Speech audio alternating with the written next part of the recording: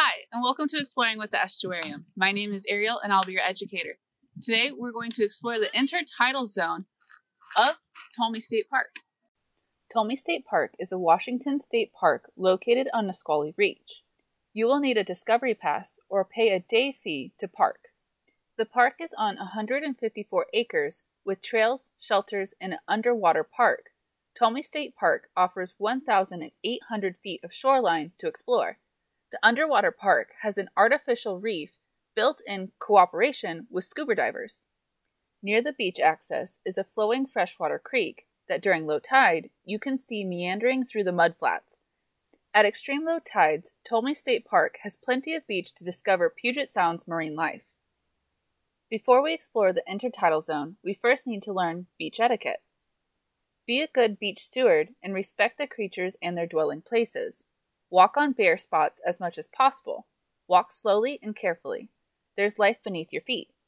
Observe and leave animals where you find them. Touch animals gently with one wet finger. If you do pick up animals, stay low to the ground so that they don't have far to fall if you drop them. Leave shells, rocks, and driftwood on the beach. They are used by animals for shelter. Only overturn rocks that you can turn with one hand, and overturn them with care. When you have finished looking, return rocks gently to their original position to avoid crushing anything that lives underneath. Fill any holes you may create. Piles of sand left on the beach can smother other organisms. Leave creatures attached to rocks rather than removing them for study, since removal may kill them. Please only remove trash from the beach, nothing else. Vegetation and shellfish attach themselves to rocks and shells. One marine creature that attaches themselves to rocks and shells is the oyster. Oysters are bivalves, meaning that they have two shells. The oyster's shells help to protect them from predators and also helps keep water in during low tide so that the oysters are still able to get oxygen. The oyster's shell grows when the oyster secretes calcium carbonate from its mantle.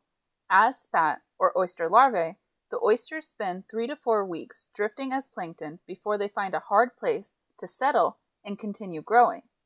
Oysters love to attach themselves to other oysters, because if it was a good place for that one oyster to survive, then it will be a good place for the others to survive too. It also allows for the oyster to absorb calcium carbonate, the mineral needed to build a strong shell, from the oyster shells breaking down from dead oysters. These large congregations of oysters is called an oyster bed.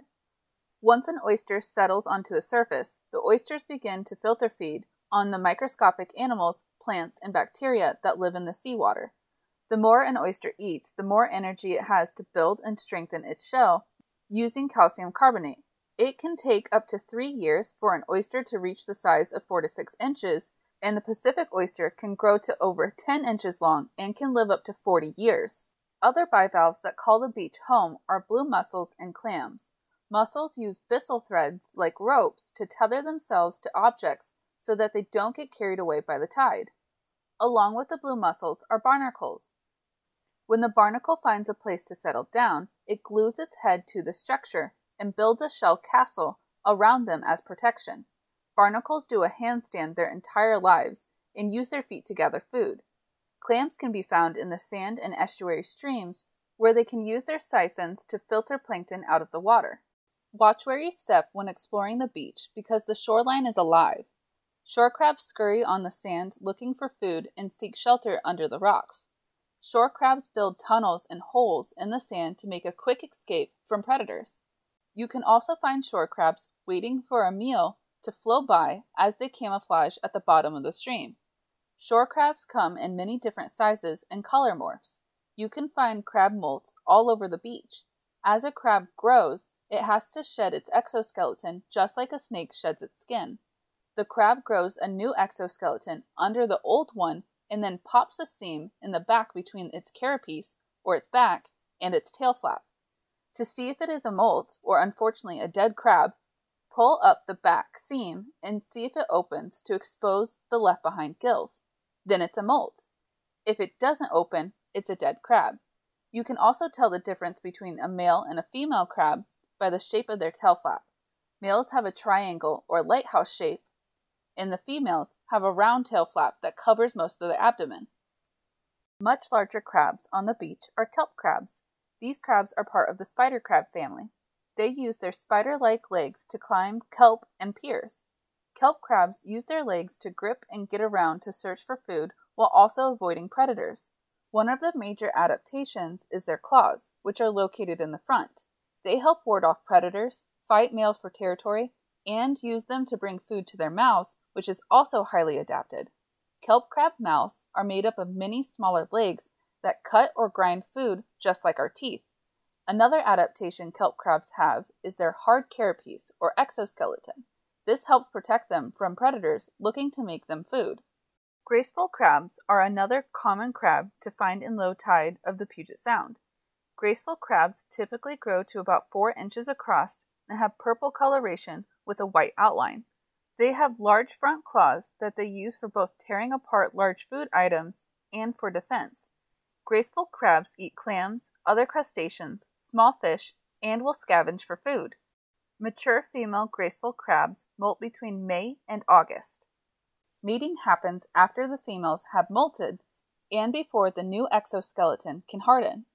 Females will hold the fertilized eggs to their abdomen using their tail flap for 3 to 5 months until they hatch. Once hatched, the young crabs swim in the salt water until they reach maturity after about 2 years.